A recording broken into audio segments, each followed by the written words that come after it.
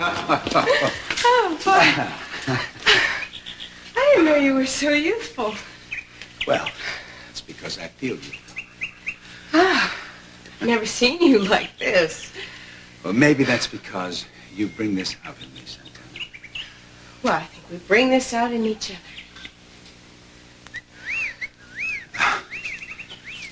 You know, it really is beautiful. You were right. Yes, it is. I love it here.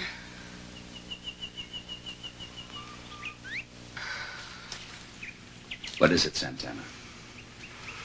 What are you thinking? Oh, no, it's just that it's so beautiful. You know, I really think it's nice of you to take such an interest in my design work.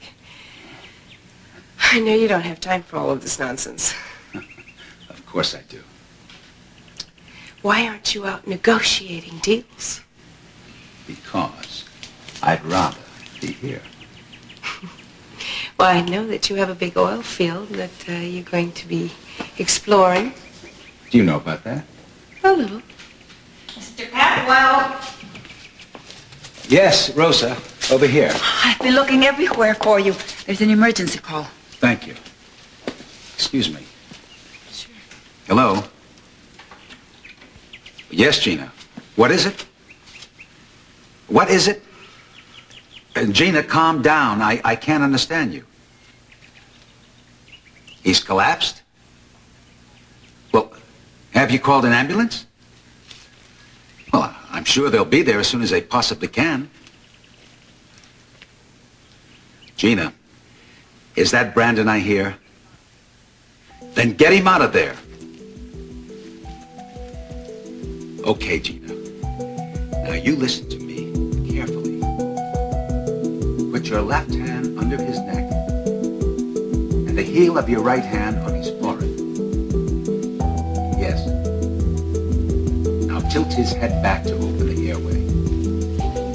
And listen for breathing. Nothing? Okay.